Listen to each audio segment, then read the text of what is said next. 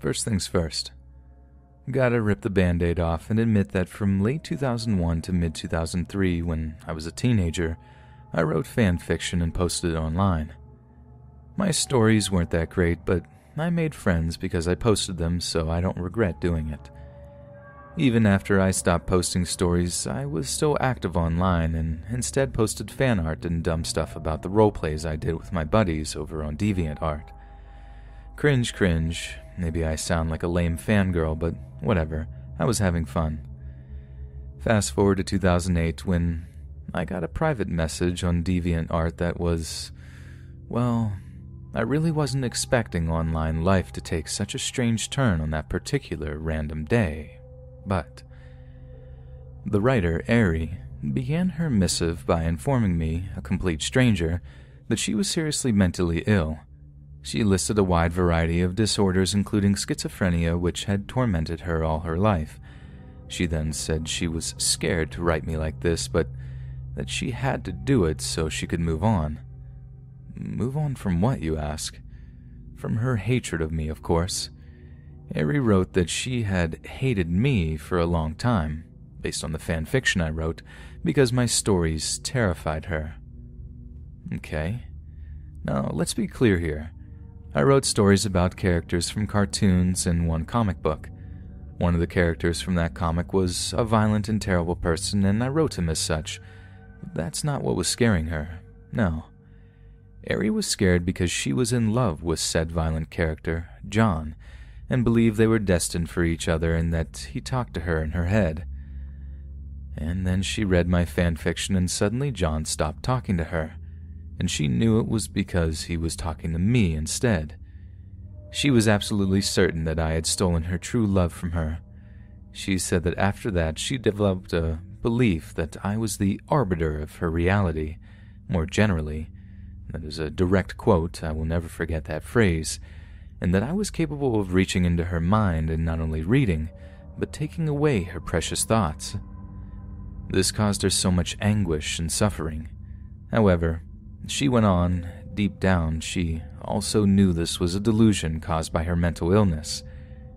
Ari closed her private message by begging me to respond to her, to confirm that I was just a normal girl, so she could get past this trauma I had caused her and be happy again. Now, I have to again rip off a band-aid of inviting judgment here by admitting that sometimes I am a complete idiot. I am also a soft-hearted person, and the idea that someone could have been harmed by the goofy stuff that I posted years earlier made me kinda sad. So I did a soft-hearted but ultimately stupid thing and responded, yes, I was a normal teenage girl when I posted that stuff, and now I am a normal early 20s woman with no mind-stealing superpowers. Also, I don't know you and had no idea you existed until you sent me this, so how could I have singled you out to hurt you with my fanfics? Please don't worry about me. And I thought, what a kind person I am, and surely that will be the end of it. Wrong. Ari replied to me using a different upbeat and cheerful tone, saying she was so glad I wrote back to her because now she knew she didn't have to fear me and we could just be friends. She loved my fanfics, honestly. And by the way, what was my real name so she could find me on Facebook? Excuse me? No. An idiot I may be, but I ain't that stupid. I told her I didn't have a Facebook, a lie, and was busy with school. A truth, so I wouldn't be on DeviantArt a whole lot. A half-truth. But I wished her good luck with her mental health recovery and hoped she would have a good life. A truth, I mean, so far she just seemed troubled and weird, but I wouldn't have wished harm on her. I didn't get a response to that. But a few months later, I got a DeviantArt private message from another account I didn't know that simply asked, "Hey, how do you get your characters to talk for you?" Now, I hadn't posted any fanfiction for years, but I was still participating in fandom and talked online about writing, and I honestly thought this question was about writing, specifically dialogue. I mulled over how to respond and ended up not answering right away. I went back to my private messages a few days later and saw I had another new message. This one saying with a lot of exclamation points and cry-type style misspellings that I had to answer and teach the stranger how to talk to my characters, and that I didn't know how long this user had suffered because of me. Oh my goodness, I wonder who it was using another account. And guess what? I was still an idiot, so I answered the first message, but sort of detachedly ignored the desperation of the second message and just kind of giving tips for how to learn a character's voice and how to write dialogue for them.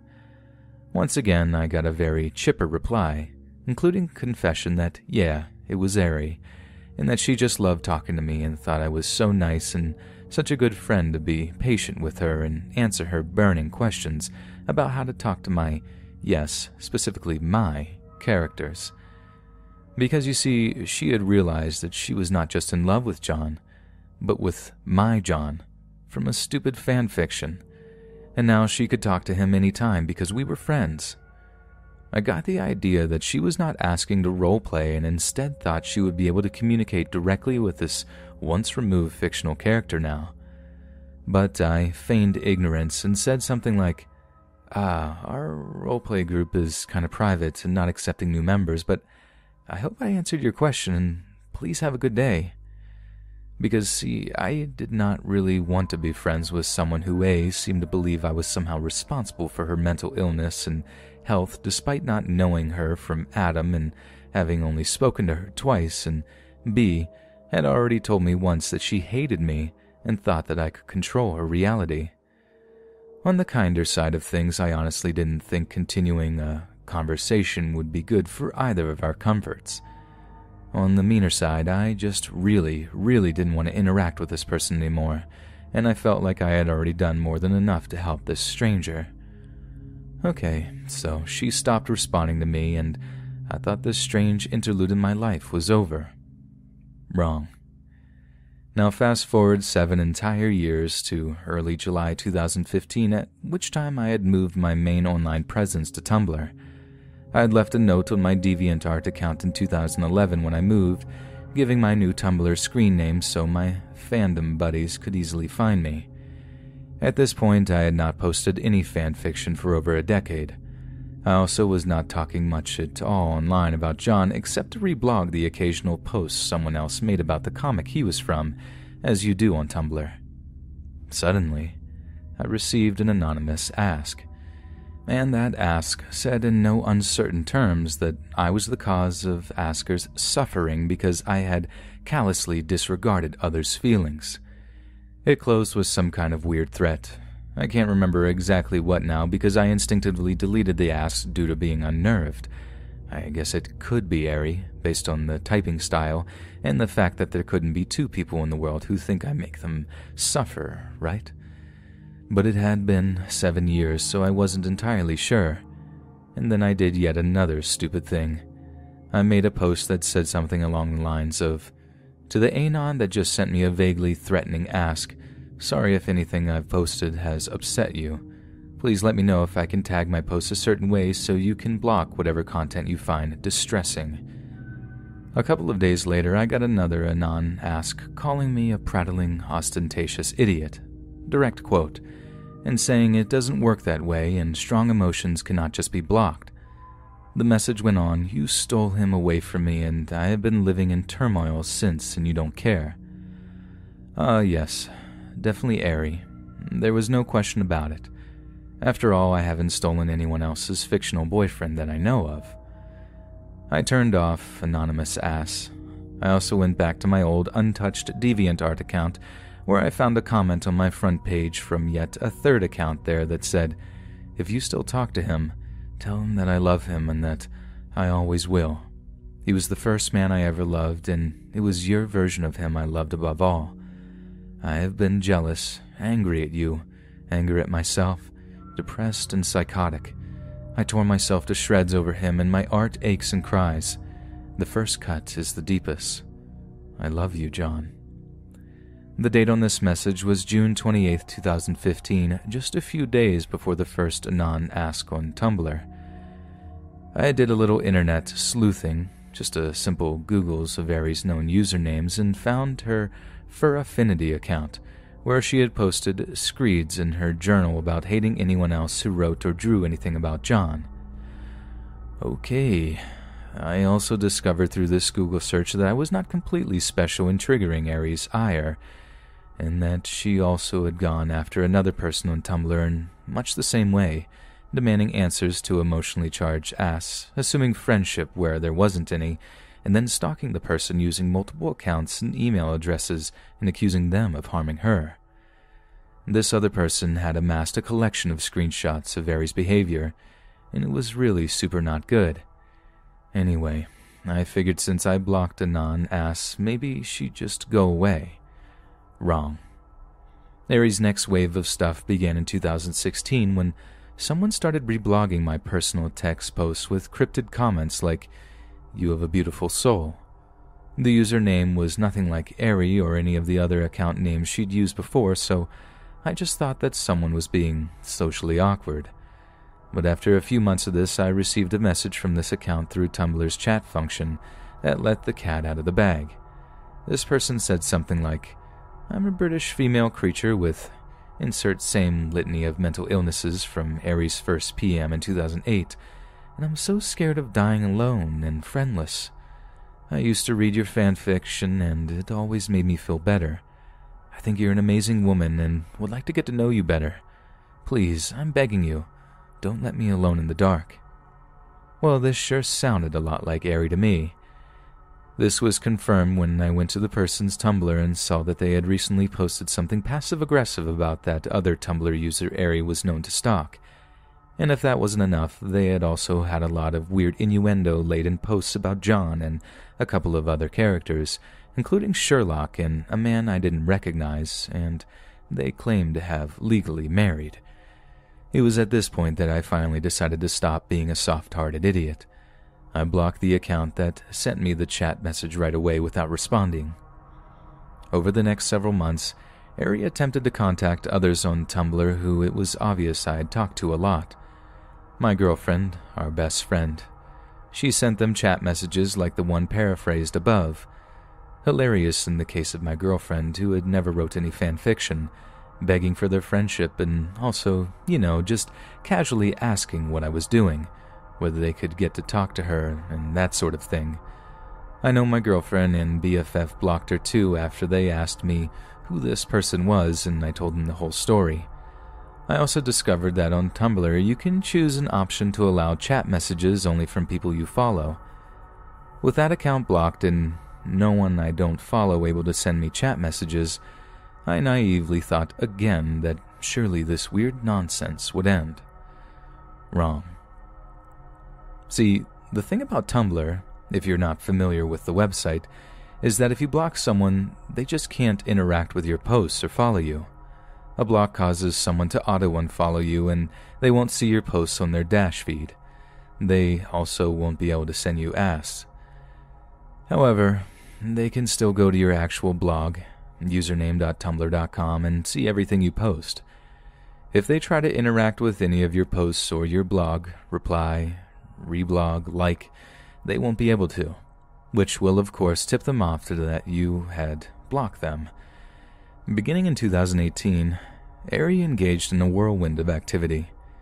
She made a new account and sent me an ask or 15 saying things from various "please talk to me, I'm harmless," "you don't know how hard it is to be me," to "I'm so scared of the darkness," to "humans are social animals and I'm dying without you," to "I guess you like psychos like John but can't handle a real psycho like me," to "I want to kidnap you from far away in a happy ending, my darling." So I blocked that account immediately.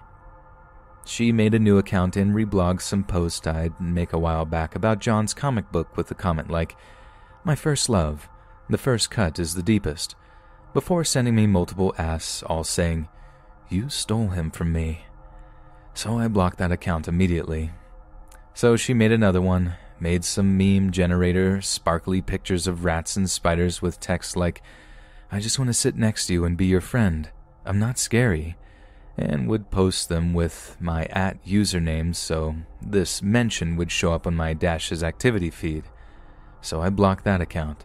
So she made a new account, posted a quote from my favorite author, well-known info I post about him frequently, and sent me a couple of asks saying that this author would disagree with how I was treating her by continuing to block and shun her friendship when she was harmless and just thought I was an amazing person. So I blocked that account. Mate, did you forget you called me a prattling, ostentatious idiot and threatened me? Because I sure haven't.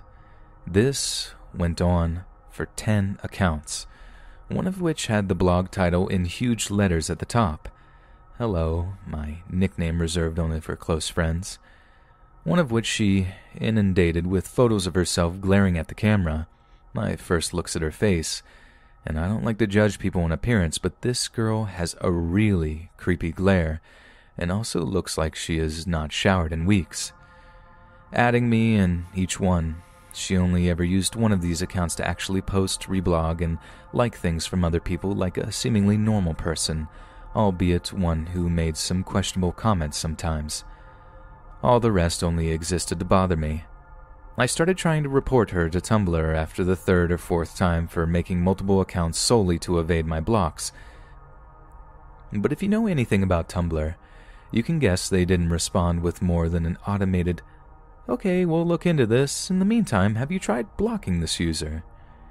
Anyway, throughout 2018, I just had to deal with the fact that any time I saw the little red flag above my Ask Box icon, it would probably be something creepy, either threatening or passive-aggressive from Ari that would put me on edge for a few hours and remind me that no matter what I do on Tumblr, she can read everything I post.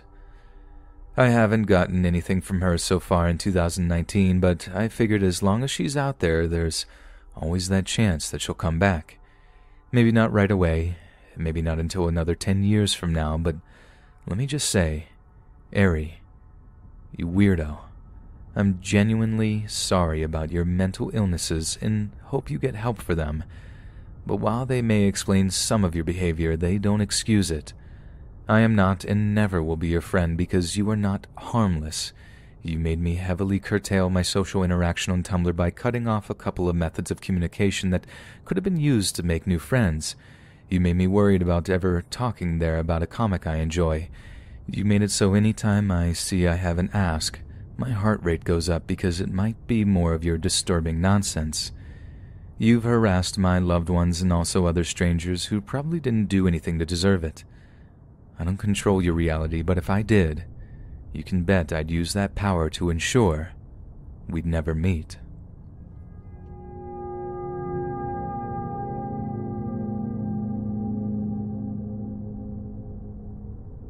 My first day moving into student halls, I was greeted by a very friendly guy called Dominic. He was very camp and told me he was gay early in the conversation, but I didn't have a problem with that. He offered to help me unpack in my room, then go for a drink with me. Although I thought this was a little overfamiliar, I was delighted that I had made a friend so quickly and accepted his offer. He put a tremendous amount of effort into helping me put everything in the appropriate places in my room. We then went for a drink at the student bar. I made a point to tell him I was straight, as I suspected that he might have a bit of a crush on me, hence why he was being so nice. However, he didn't show any signs of dismay and continued chatting with me. I liked him a lot. He was very intelligent and interesting to talk to, and I was very pleased that I had a new friend already. I was worried that I'd be lonely in the uni dorms. He didn't live in the same building as me, he just lived across.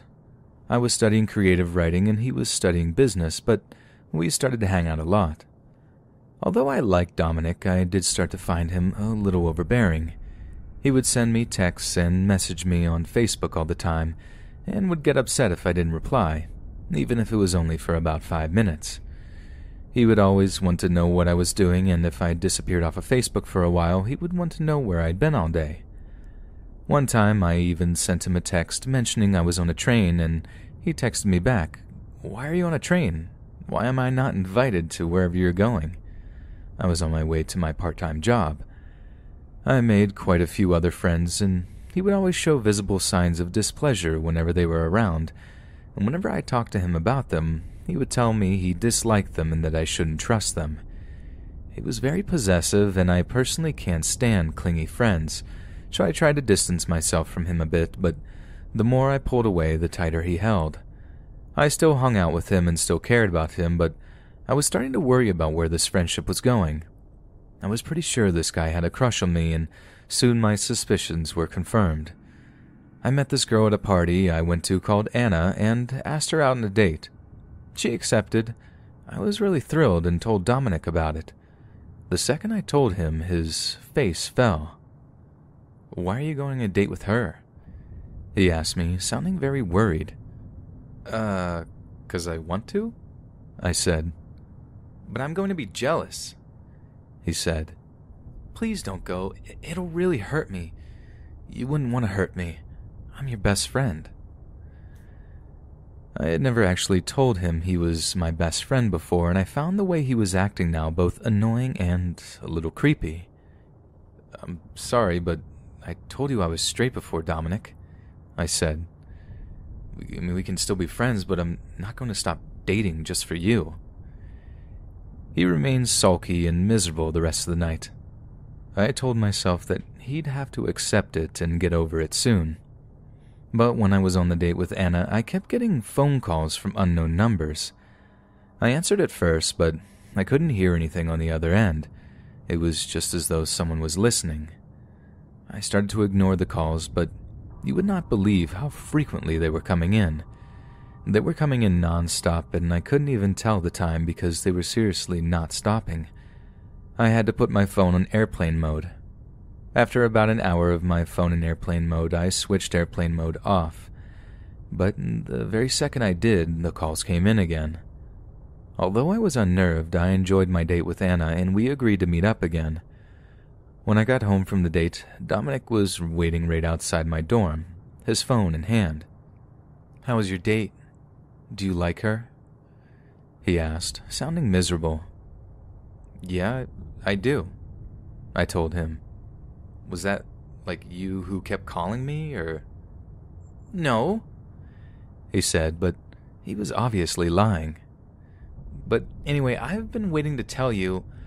I hear Anna's, like, super promiscuous. She sleeps around with loads of guys, and you should stay away, dude. She'll break your heart." Anna had no mutual connections with Dominic, so I asked him how he could possibly know about this. He just told me he'd done his research. I was angered and told him it was none of his business and that I'd find out for myself. He started crying, saying how he was just worried about me, and stormed off. I think he was hoping I'd follow him, but I didn't and went to my room, angry that he would try to interfere with my life like this. I've had unrequited crushes on friends before, but if they don't feel the same, I never try to force it, but Dominic only got worse. When I got back to my student room, Dominic had sent me screenshots on Facebook of a conversation he had allegedly had with Anna. The messages showed her boasting to him about how she was using me and how she was planning to break my heart. Obviously, this didn't ring at all true, as one, how would she even know who Dominic was, and why would she message him, and two, why would she tell a friend of mine so openly what her plans for me were, and when he would obviously show me? I demanded that he show me the conversation from Anna on his computer screen with me there, but he told me that he had deleted the conversations because they were too upsetting for him to read. I knew right there and then that Dominic was deliberately trying to ruin my relationship with Anna through incredibly deceitful and despicable means, and I told him that I wasn't interested in him, that I never would be, and that he better stop right now. He told me that I was being a terrible friend, that all he was doing was trying to look out for me, and that he couldn't believe I was believing a stranger over him. I was so angry with the way he was selfishly trying to manipulate me now, and blocked him on all social media. He started sending me constant texts and calling me non-stop every day, telling me things like he was so depressed over me and that he started taking heroin and that he was contemplating ending his life, basically trying to make me worry. He would also constantly send me texts saying he knew Anna was cheating on me and her started dating properly, and that I had to come to my senses. He was creeping me out so much that I went to stay with my parents for a bit, as I wasn't comfortable in living in the same area as him. I had to block his number because the phone calls were so constant. People from my uni dorm was sending me angry messages because Dominic had told them a really twisted version of what was going on, making them think that Anna was dirty, STD-ridden, who I had betrayed him for. It then turned out that he had been lying to everyone, telling them that me and him were in a romantic relationship and that I had cheated on him with Anna, then left him for her. I previously set everyone straight, told them that I had never been in a relationship with Dominic, and that everything he told them about Anna was nonsense. Most people believed me, although it took a while to convince everyone that Dominic was a liar. He was very manipulative, and although a lot of his lies were ludicrous, he was very good at making himself sound legit. I decided to go back to my uni dorm after a while, as it was inconvenient for me to stay at my parents' while at uni. Their house was far away from it. I arrived back there quite late, as I really didn't want to run into Dominic. I was so angry about him.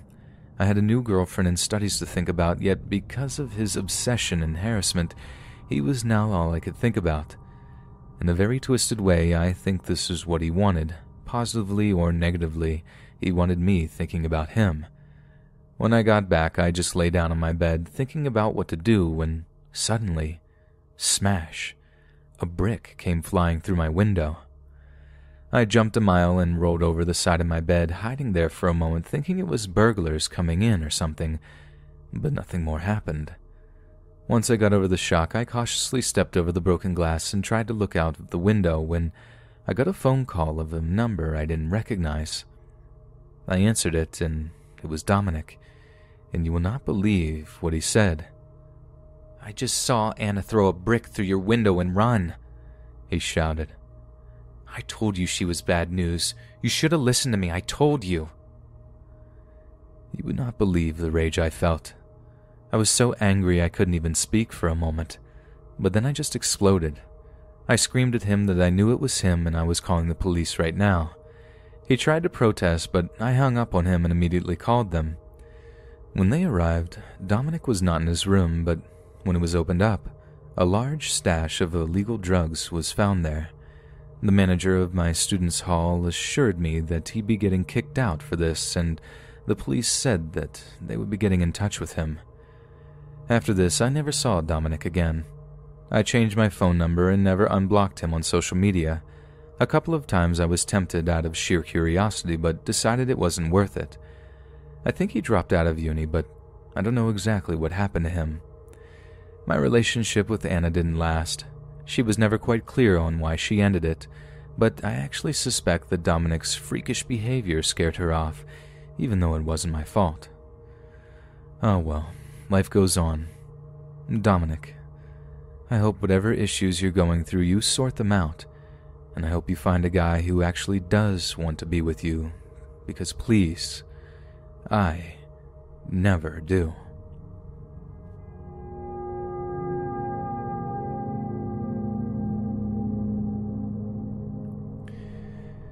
My parents are divorced, and I live primarily in Australia, but travel back to see my father, his family, and my extended family in the UK every chance I can spare. This story revolves around one of these visits. At the time of the visit, I was 13 years old, and due to scheduling conflicts, would be traveling alone without any other sibling. Luckily, most airlines and airports worth their salt offer assistant programs for unaccompanied minors. That program includes an identifying tag, escorts throughout the airport, help with check-in and priority boarding. I was boarded first. My chaperone said goodbye and handed me off to flight attendants. So far, so good. Nothing of any real significance happened for the first few hours of the flight, but I couldn't help but feel a little uneasy. I kept feeling this sensation like someone was watching me, but every time I glanced around, I couldn't see the source. I chalked it up to being a little nervous about flying alone and trying to watch some in-flight movies to calm myself down. The next significant event was when I got up to pee. Now something caught my eye that hadn't before. There was a man about 4 rows back in a middle aisle seat who was staring at me. He wasn't making much attempt to hide the fact that he was looking at me, and out of shyness I just looked down and broke our stare and tried to ignore him. As I walked by, I almost felt like he was gesturing to me to look at him, as if he wanted to ask me a question. In that moment, I made the decision to ignore him and pretend I hadn't seen him gesture to me. My mother has always been very safety conscious, and I credit her with giving me a healthy superstition of strangers. She had made it very clear that while I was traveling alone, I didn't have to answer to any other adults but my chaperones, and that if someone tried to talk to me or make me do something for them, I had permission to ignore them or report them to airport staff. So that's what I did. I walked past him, went to the bathroom, and walked back to my seat with my head down. I can't verify whether or not he kept trying to get my attention because I was a little freaked out to look back. All I can say is that my creepy, you're being watched senses kept on tingling as the flight went on. These bad feelings all came to a head during the sleeping hours on the flight. For those who haven't traveled international long hauls, the sleeping hours are for people to sleep by simulating nighttime in the plane. This means no trolley service, dimmed lights, and all the airline screens are shut off. I was very groggy and sleep-deprived at the time. I probably should have tried to get some rest, but I couldn't get comfortable and was just trying to ride out my time watching movies. This is when he approached me. He put a hand on my shoulder and squeezed, and then he said something that I didn't hear with my headphones on. I removed them and turned to give him my groggy but full attention. "Sorry? Will you come back to the back of the plane with me, please?" Utterly confused by this question, "Have I done something?" "No. I would just like you to come back to the back of the plane with me." He crouched down to be at eye level with me. Glancing back to the end of the plane, which is dark, behind a curtain, and the only bathroom is vacant. I have money." He pulls out a wallet and shows me a wad of cash. "If you like some. I just want to talk to you at the back of the plane. It'll just be a moment." I'm very confused as to what to do when this is happening. Looking back, I remember feeling annoyed, less afraid of danger and more irritated at being asked to stop watching a movie and do something. Due to my tired state, it wasn't connecting that I might be in danger. I was just being asked to talk to this guy about something. I wonder if he might have convinced me with a little more prodding, but luckily he didn't get any further. A woman behind me, who I realized later was listening in for the entire conversation, pulled down her eye mask, leant over between the seat gap and said, "She isn't interested. You need to return to your seat right now or I'll call for the flight attendant." I've never seen a man move so fast. He tucked his wallet away and scurried back to his seat, slid on his eye mask and rotated away from us so we wouldn't see his face. She turned her attention to me and says, "If he comes back over, you wake me up or call for the flight attendant. If you need to use the bathroom, use the one in the center of the plane. It's more well lit." And she reaches through and rests a hand on my shoulder. I give a thank you and she leans back in her seat but keeps her eye mask off, shooting looks in the man's direction. Near the last few hours of the flight, I didn't feel uneasy or like I was being watched anymore. The woman, who was traveling with her 2 kids, keeps leaning in and asking me more questions about where I'm going, who is picking me up from the airport. When she discovers that I'm meeting extended family at the terminal, her face clears and she offers to walk out with me to the baggage claim. We land, get off the plane, and when I saw my father in the arrivals lounge, I wave her a fond goodbye, say thank you, and walk off. As for the guy, I have no idea what happened. The encounter was so bizarre and short that I might have just disregarded it from my memory immediately. Looking back, though, I always feel apprehension and dread at what his intentions were. I have some theories, but I'm glad I didn't get put in a position to find out. To the woman who saved me, you're my hero, and I only wish I could thank you properly for looking out for me.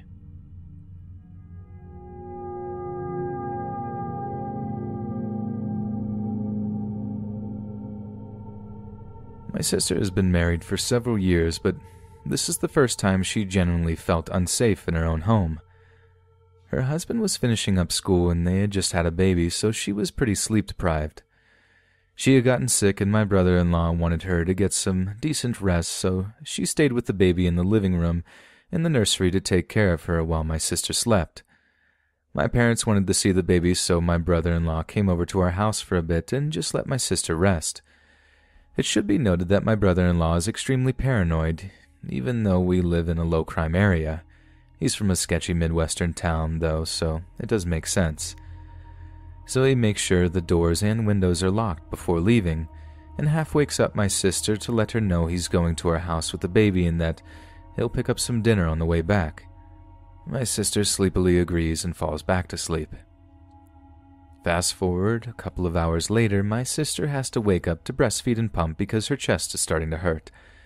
She prolongs this and tosses and turns for a while because she was still exhausted and didn't want to get up. When she starts coming to, she realizes the house is super cold. Once she actually opens her eyes, she hears the front door shutting, but she's super out of it. Assuming it's her husband, she calls out his name, but gets no answer. The room is pitch black and all of the other lights in the house are off, so she can't see anything. Suddenly, she gets a really horrible feeling that she can only describe as stepping into a freezing shower. She gets up and checks the thermostat, which was fine. She assumes she just feels cold because she's sick. She turns on some lights and does a quick turn around the house and realizes no one else is home and the front door is locked. This obviously freaks her out, and she texts her husband to ask when he'll be home. He gets home not long after. They have dinner, and he stays with the baby in the living room and sleeps on the couch. My sister notices that one of the windows in the bedroom is open, and she says she doesn't remember opening it, but that would explain why she was so cold earlier. Her husband makes sure to check that all of the windows are shut and the door is locked after my sister explains to him the weird feeling she got earlier. Later, she wakes up at around 2 a.m. to pump, and that disgusting feeling creeps up again. She shoots up out of bed and can barely make out someone standing at the foot of her bed. She thinks it's her husband, similar height and build, so she asks him to bring her some water while she's prepping to pump. The figure doesn't move or speak. She repeats herself, and in what she describes as the most terrifying moment of her life, he answers her. No, go back to sleep. I like to watch you sleep. The voice definitely does not belong to my brother-in-law. She turns on her side desk lamp and starts screaming at this creeper wearing all black. He just starts giggling. Her husband jolts out of his sleep and she scrambles for the knife she has in her table, and the dude just books it out the window. He had opened it and climbed through. She knows for sure that he was watching her sleep earlier when she was napping, and that it was probably him that she had seen shutting the bedroom door earlier. They call the police and file a report, and nothing really comes of it because he technically didn't do anything besides trespassing, because they said they couldn't be sure if they could charge him with breaking and entering because my sister doesn't remember if she opened the window or not. Idiots. They have no idea he didn't injure himself when he jumped out the window because when my brother-in-law ran out the back to give chase, he had already disappeared. It's been a few years and nothing really ever came of the investigation, and they had the windows and locks replaced.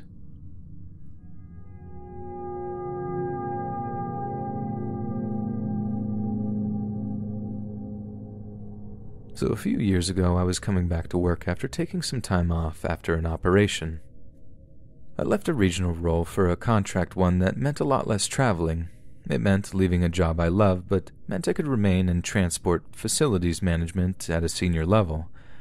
For a while it was great, but this was nothing like my previous role, and I meet an engineering supervisor, James. He was super helpful and 28 years older than me.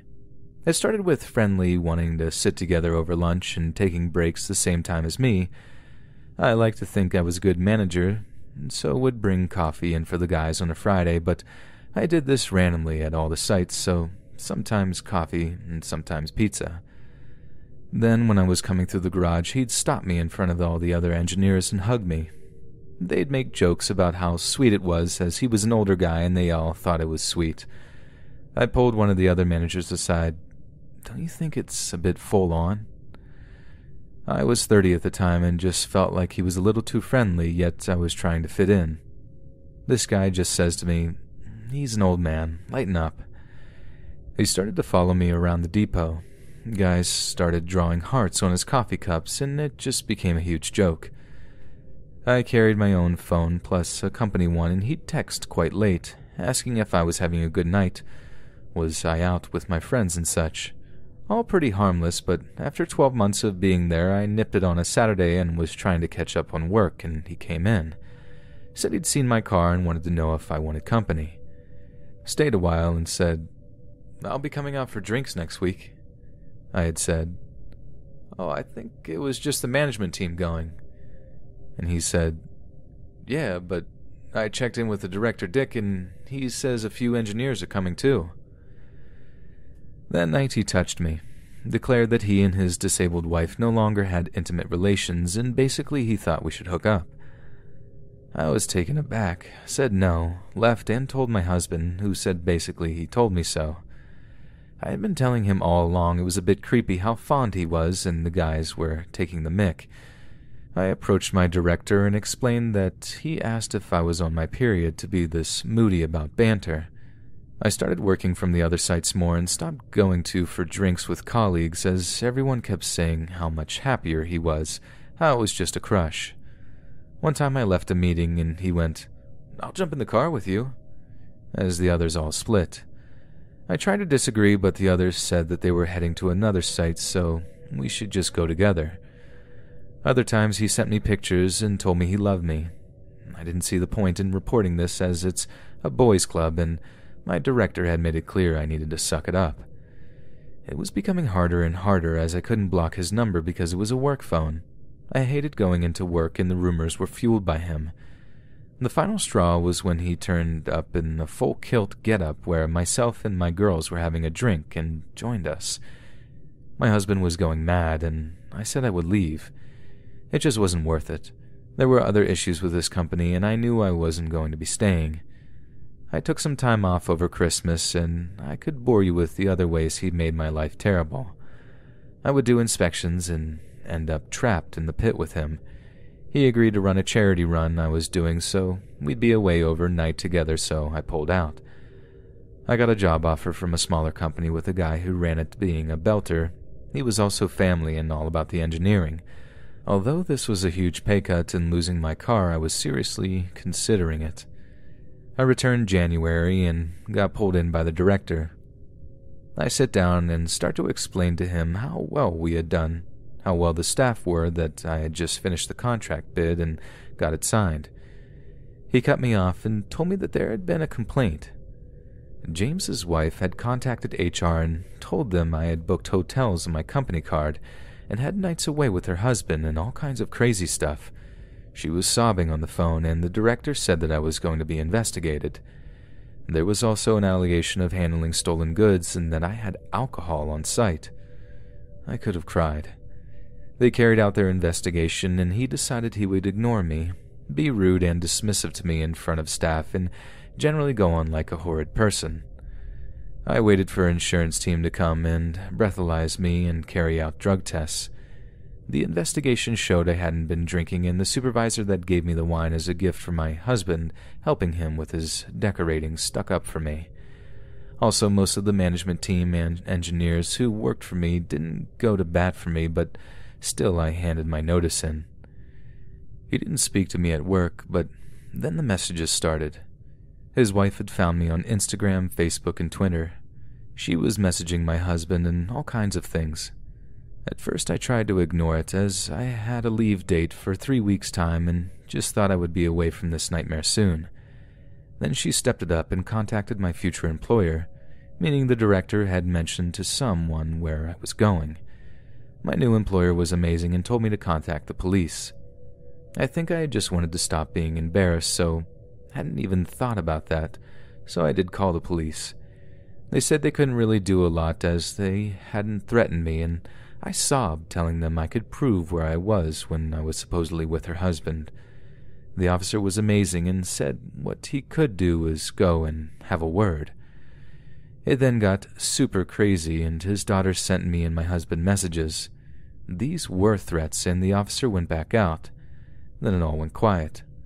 One of the guys from my old job contacted me and said, he was seeing someone else. When he got caught and she saw the messages he had sent to you, he didn't want to admit to yet another, so he said, yeah. He could have full blown up my entire life, and I know now at 33 I wouldn't take this kind of nonsense again. I still work for the Family Guy, but I am super careful. I don't go for drinks when the team do, and I don't joke with them and probably come across like a dull idiot, but I don't want to ever meet him or cause that situation again. I know there were things I could have done differently, and there are so many things I missed out. He was nuts. I'm grateful I left with my reputation intact. James was technically working for the client, which is probably why the director just wanted it to go away.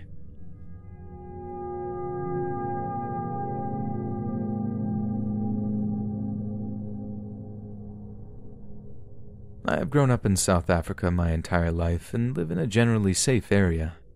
Any medical professionals in South Africa, doctors, physicians, have to complete a year of community service where the government places you in most likely a rural area where you are expected to work in a public facility and around the community. So being a medical professional, I moved to another province, equivalent to a state in South Africa, for a year to complete my community service. I won't mention the area, but it is considered more rural than the regular South Africa city. Needless to say, not living there for a very long time, I wasn't always sure which hangout spots were considered safe and which I should rather avoid. Fast forward a few months into living in the new province, my boyfriend came to visit me. We drove around and noticed a huge park enclosed by a fence. There were tons of families walking around in the grass, barbecuing, sitting on benches, etc. We thought it looked pretty safe. So we chose a spot on the bench and sat down to talk. My boyfriend still lived back home, so we were doing the distance thing. I was sad that he was leaving again in 2 days and started crying. He calmed me down and we sat looking at the people walking around. Next thing we know, there are 2 guys walking from about 20 meters away, looking straight towards us. They looked extremely sketchy, clothes mismatched and torn and the typical gangster walk. We thought they might walk past us, but they literally walked straight up to us, and being from South Africa, my boyfriend and I both had a bad feeling about the encounter to come. They approached us. We froze in place, and instead of getting up and walking away, we just sat there. One of these gangsters, covered in gang tattoos, crouched down next to me while the other one went around to my boyfriend and stood close next to him. The idiot on my side had weird bandages or some type of white glove on his hand. They asked us if we could help them with some money because they got out of jail yesterday. We said we don't have it, but they were persistent and wouldn't leave us alone. I started freaking out at this point because I've been robbed before, and I knew their persistent behavior could and probably would escalate to violence. They told us that they didn't want to hurt us, but just wanted money or whatever else we have to give. My boyfriend realized this too and took out his brand new phone, at the time a OnePlus 5, in the hopes that they would leave us alone. They took the phone and glanced it over a few times. The brand is not common in South Africa, and because they couldn't recognize it, they said they didn't want the phone.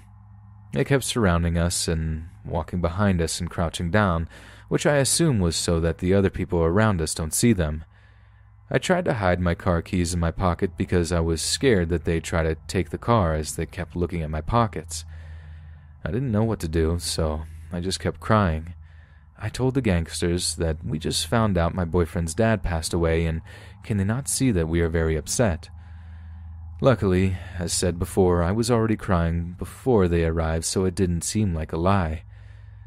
Then the one on my boyfriend's side's demeanor immediately changed and he apologized and gave us condolences. Really? The other gangster crouching beside me didn't seem to care and reached into his pocket.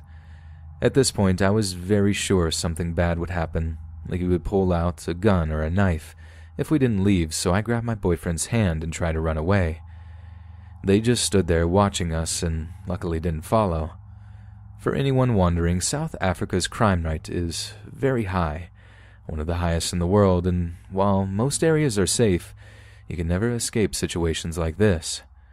For anyone thinking we might have been prejudiced because they didn't actually do anything, I can promise you that when you see a South African gangster, you will know. They are also known for being cold and ruthless, so I'm glad we made it out of there unharmed. I don't want to know what could have happened if we didn't get out of there. when we did.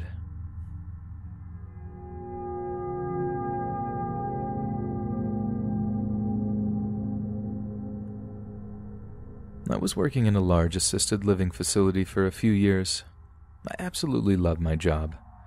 I worked with the elderly mostly, but I had become a highly requested assistant and got moved around to the dementia ward, the short-term rehab ward, the stroke ward, all over the place. Being a people person, I loved it. I liked going the extra mile in my job and getting to know my patients and their families on a more personal level. I felt like it made me a better CNA. It wasn't uncommon for me to be assigned to the more difficult patients because I could typically handle them no problem. It was a regular day. My charge nurse had mentioned that we would be getting a few new admins, and I didn't think much of it. Everything went routinely, and we got them all settled into their rooms and stuff. One person in particular was already being a handful and tried to escape a few times, so we needed to move him to the secured unit. I could hear him yelling and cussing out everyone, telling them they were idiots and that it was unnecessary to be doing all of this. A few of the nurses suggested I go try to calm him down, so of course I said yes. I put on my most charming smile and waltzed on over, asking him what was wrong. He immediately took a liking to me and calmed down. He told me that nobody there knew how to do their job and he wanted some food already. I told him dinner would be served soon and I'd make sure to bring his tray to him. He cooperated with everyone as long as I was around and took his meds, took a shower, settled into bed no problem. Once my shift was over, though, he started acting up again and he ended up needing one-on-one supervision. Different staff members would take turns monitoring him and eventually I had to. It was an easy day's work. Get him an ice cream here and there, watch some TV. I didn't mind it at all. He told me about his life and asked about mine. Mostly if I liked what I do and how come I never worked in the secured unit. I told him that I usually had my own group of patients in the front that I had to look after, but I'd make an effort to drop in and see him when I could. At first the rest of the staff thought it was great. They would call for me if he started acting out and everything was fine. But then he started getting a little too attached.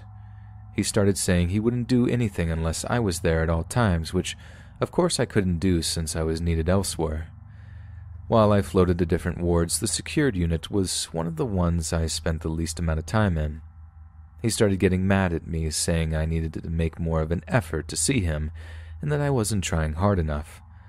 I explained to him that technically he wasn't my patient, and I couldn't spend my entire work shift just hanging out with him. That's when things started getting really bad. He started lashing out more, yelling and screaming at everyone. He was becoming violent with not only the staff, but other patients. He was a liability. I had to drop something off in the secured unit one day, and one of the other CNAs told me he was asking for me. So I popped my head in, and he started saying things like, "There's my girl." I felt uneasy, but remained calm on the outside. If he was in a good mood, then I didn't want to be the one to ruin it for everyone else. He gave me a huge hug and kissed me on the cheek, immediately making me feel queasy. I kind of laughed it off and got myself out of there as quickly as possible. After that, I avoided the secured unit at all costs. He started telling the nurses he wanted only me to take care of him, and when they said that wasn't possible because that wasn't my ward, he started going to my bosses and the heads of the faculty, saying he wanted me to look after him only. Luckily, my bosses had my back and told him that there was no way I could be assigned back there due to my high demand in other wards. I was already running all over the place, and the secured unit was completely out of my way. He didn't like hearing that and started threatening everyone, saying that they would be sorry and this wasn't the end of that, and so on. My bosses called me into the office as soon as I walked into work the next day and explained that I wasn't allowed anywhere near that wing and to avoid any contact with him. I had no problem with this and went about my day. He would start banging on the doors to the secured unit, demanding to be let out and saying he needed to see me. My anxiety was through the roof, and I had even called out a few times because I didn't want to see him. The facility was working fast to get him out of there because they had reason to believe I could possibly be in danger with his violent behavior.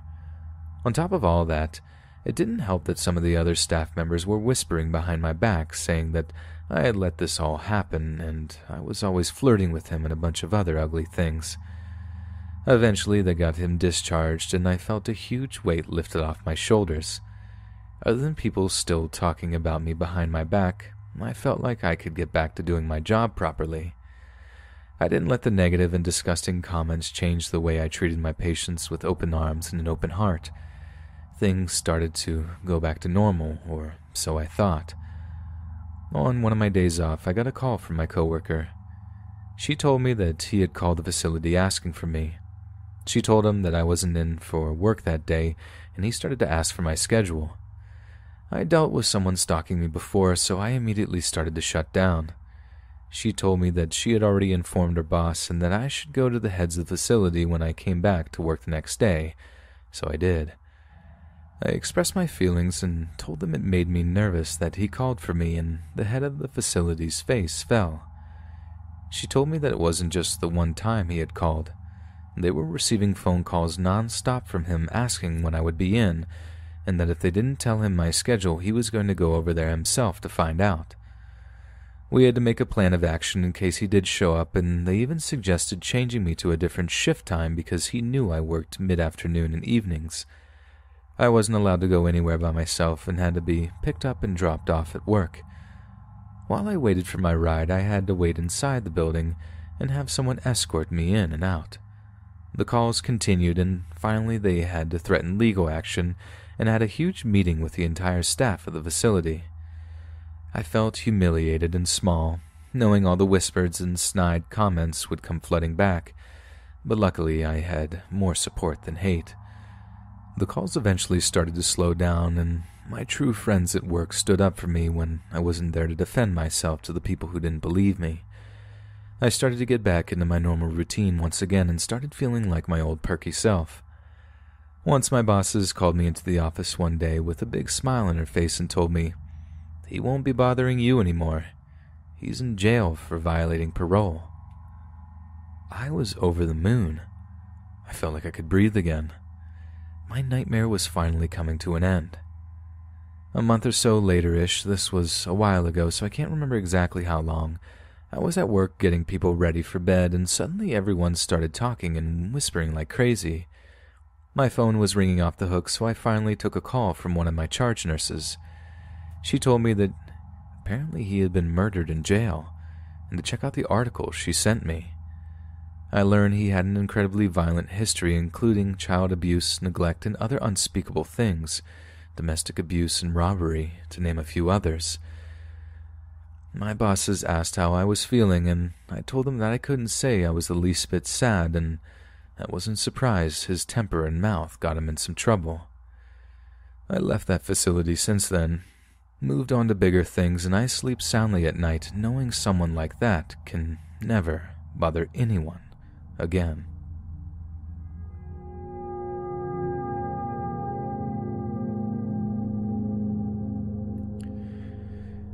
This first started when I went to a summer camp in my junior year of high school, and I met this girl.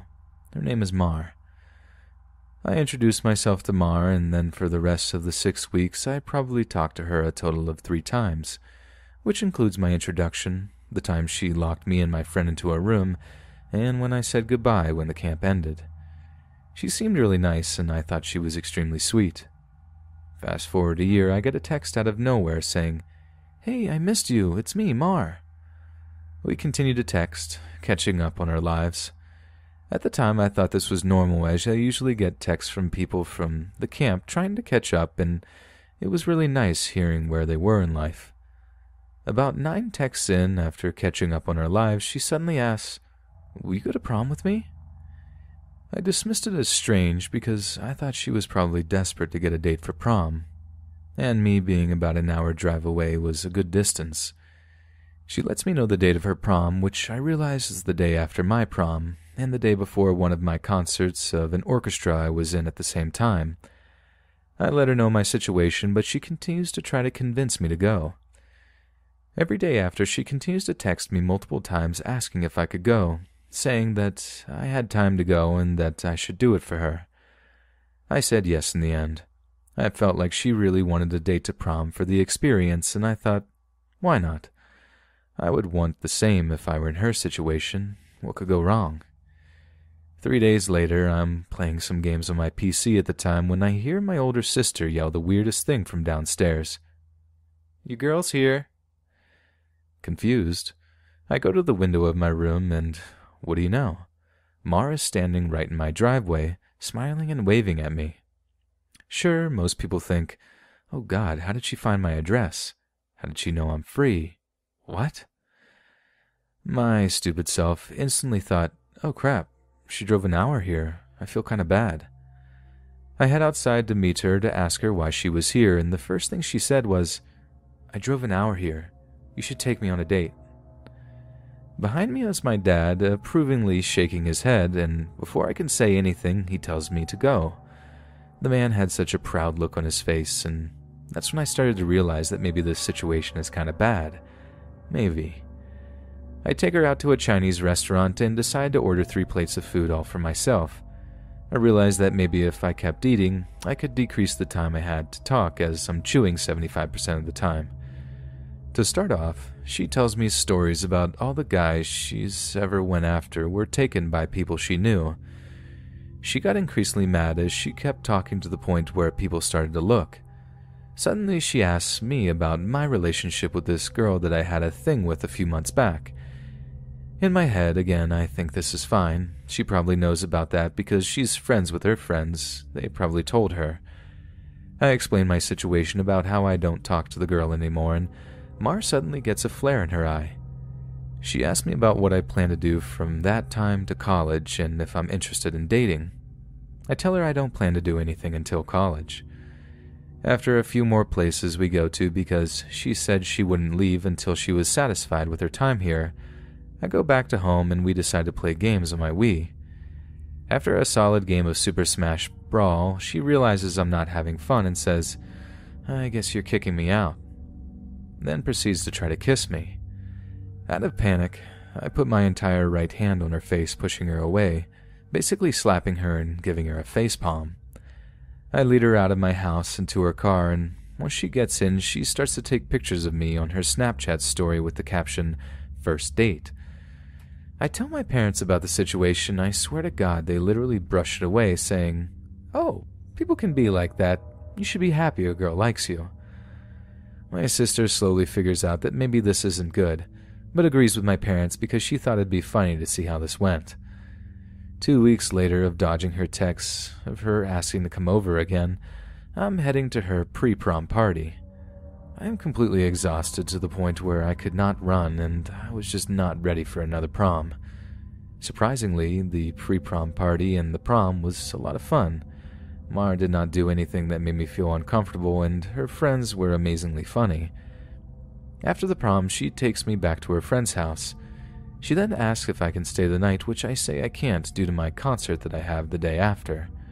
She then proceeds to get very angry and tries to push for it, so I text my sister help, and for the first time she comes to rescue me. An hour later, as Mar was getting increasingly madder, I get a call from my sister saying that she's outside. I let Mar know and I leave, so relieved that my day of prom with her was over. A few months later, I get an anonymous letter in the mail addressed to me. Inside were 3 pages, filled front and back with a declaration of love from M. It explained how she fell in love with me at first sight, how everything I did made her love me even more, how she couldn't be without me. I meet up with a friend a few days later, and he shows me his Snapchat conversations with her. It was just a wall of text, a wall of questions, asking personal questions about me. For the next year, while I was in college, I would get random texts and Snapchats from her showing pictures of her coming into my town asking where I was. There were times when she would go to my town's high school games and send me pictures of our coaches with their jackets and the name of my town on there. Eventually, she stopped messaging me because I had blocked her on everything.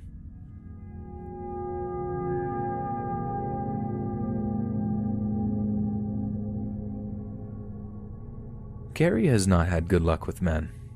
Honestly, I think her taste in men is pretty bad in general, but She is a great friend and lovely girl and deserves the best, which she was not getting from the idiots of dating past.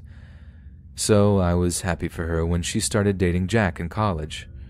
Her roommate and a good friend at the time was dating a guy, and Jack was often the third and fourth wheel when the four hung out. So two good friends dating two good friends. I had never met Jack, but from descriptions and pictures, he sounded like a decent guy compared to the others. He was a bit of a bum. He didn't have a job and lived with his parents, but he was genuinely nice and respectful, which was a positive change. And when he started dating Carrie, it seemed to lift him a bit out of his bad habits, and he got a job and began thinking about going to college. He wasn't the most attractive, and he was shy, so I think dating Carrie was his first relationship. I thought that relationship seemed pretty healthy. So they date for maybe 9 months, and Carrie doesn't see the relationship going anywhere. Jack is definitely in a better place than when they started, but Carrie didn't enjoy certain things about him that seemed weird. For instance, he would smoke with his dad. Once Jack and Carrie were having a smoke together, and the dad comes home from work and joins them. I understand this is normal for some people, but unaccustomed to it, I think you can understand that it felt weird. Another thing that happened, which we joke about today, is that he tried to eat her boogers on 2 different occasions, and had a thing for wanting to stick his tongue in her nose. Weird. Gross. Also, I was once hanging out with them towards the start of the end of their relationship and made them into a household on The Sims 4, and when I asked him, "What's your ambition?" he got really offended. I explained it was part of the character creation process, but apparently he was angry about that and how rude I was for asking long after I left. Carrie eventually left him, but he begged and convinced her to take him back. He even begged me to tell her to get back with him, saying, and I copied this from our chat, "I'd rather die than give up on winning her back." They got back together, but the relationship didn't improve, of course, so a month or 2 later she tried again. He was devastated and mad, and particularly angry at me, because I was conspiring against him and was the one who convinced Carrie to break up with him.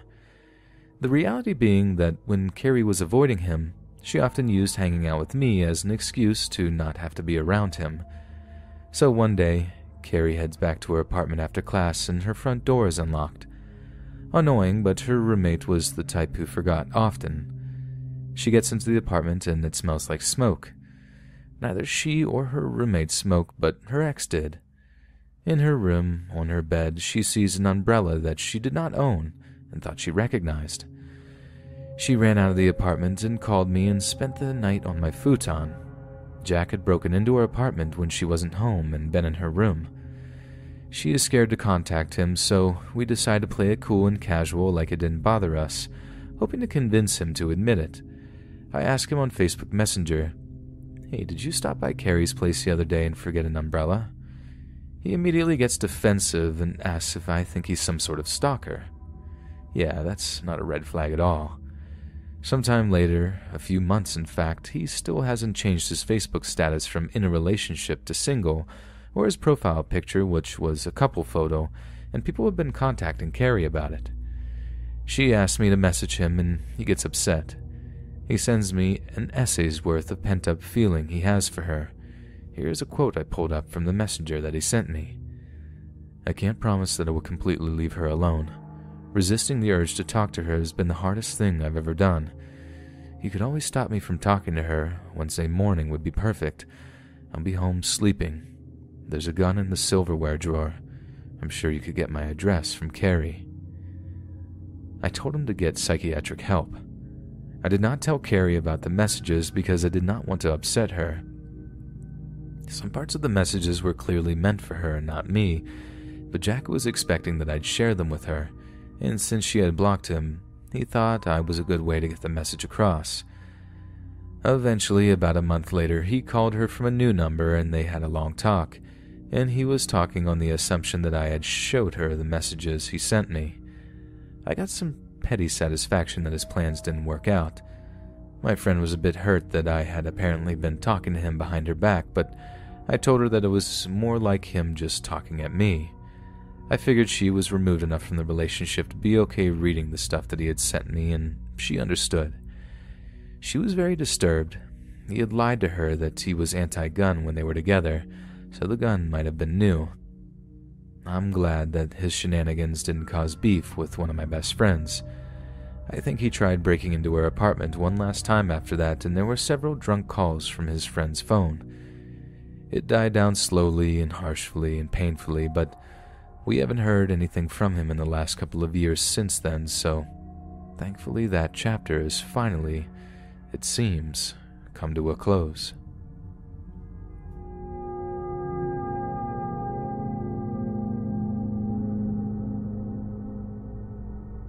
So I was raised in the suburb of Ramsey, New Jersey. I was around 10 to 11, so this probably happened around the summer of 2002. My aunt would go grocery shopping in the main ShopRite of town, but it was also in the same parking lot of this pretty big strip mall. So the parking lot was always packed. It was a hot summer day. I must have been out of school for summer because I distinctly remember spending the day at the pool with my aunt, which was right down the street from the ShopRite. She had to do some light grocery shopping, but of course the parking lot was packed. She parked all the way to the side of the ShopRite, so it was all the way in the back of the strip mall, but pretty vacant. I asked if I could stay in the car. She said I'd be too hot, but I said I'll just keep the windows rolled down. She agreed and said she'd only be a few minutes. Now, I can't remember if this van was already there when my aunt pulled into the spot or if he pulled in after, but I could only describe it as a dark-colored van, similar to a typical mom car.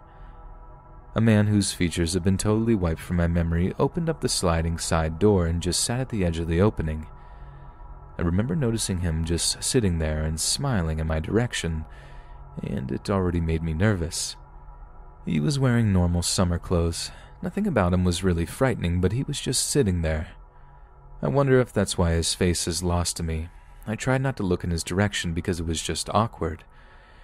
He started to go, "Phew," and fanned himself dramatically. It really seemed like he was trying to get my attention, but I kept ignoring him. I had one of those cheap water toys where they were shaped like a mini Game Boy, and you would push a button, and a ring or shape would be pushed up, and you had to aim it into a little basket. Finally, he addressed me and said, "It's so hot out, I can't imagine how hot you must be." I awkwardly nodded and said, "Did you go swimming?" He obviously noticed I was sitting on my beach towel and all I had on were shorts above my one-piece swimsuit. I said yes and awkwardly tried to focus on my toy. He leaned himself on their car. The windows were almost all the way rolled down, and then he said, "I have an AC, why don't you come wait in my car? Are you waiting for your mom?" I said no thanks, but he kept insisting it was so hot in my car and I must be so miserable. It felt like forever. He was just trying to convince me to get out of the car. He also kept asking me who I was waiting for. I kept saying my aunt will be back. She just needed a few things. Eventually, he must have gotten bored with me and shrugged and said, "Well, I hope you don't overheat in there," and closed the passenger door and sat in the front seat. He turned the car on and sat there for a bit more before he pulled away. I remember feeling so incredibly nervous and had that distinct anxious butterfly feel in my stomach. A second after he pulled away, I saw my aunt not far up the lot with her groceries. I told her a man asked me if I wanted to sit in his car with the AC and wait for her, and he was really annoying. She was like, "What? You're lying." I insisted it happened, but she just looked confused and said I made it up in my head. To this day, she doesn't believe me and thinks the heat must have really gotten to me that day. I usually jokingly tell her she's lucky she didn't get arrested for leaving a kid in the car on a hot summer day. I still don't understand why the man didn't try harder to physically take me out of the car. I don't know if I understood what he was trying to do back then, but as an adult, the memory is chilling. The windows were rolled down, and he could have easily unlocked the doors. I wonder if the busy parking lot literally saved me. If I had been forced out, I 100% would have caused a scene, and for sure someone would have at least noticed. All I know is some guy back in 2002 thought he was smooth enough to convince a kid to jump in his minivan to enjoy his AC. I'm just grateful for whatever reason I didn't get out of the car. and hopefully he was never successful with whatever his intentions were. My outlook on people is not positive enough to think he truly was just trying to be nice to some kid on a hot day.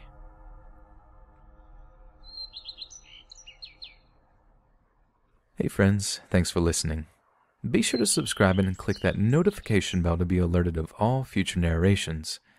If you got a story, be sure to submit them to my subreddit, r/letsreadofficial, and give and receive feedback from the community, and maybe even hear your story featured on the next video. And join my Discord to interact with me and other listeners directly. And if you want to support me even more, grab early access to all future narrations for just $1 a month on Patreon, and maybe even pick up some Let's Read merch on Spreadshirt. Links in the bio. Thanks so much, friends, and I'll bring you again soon.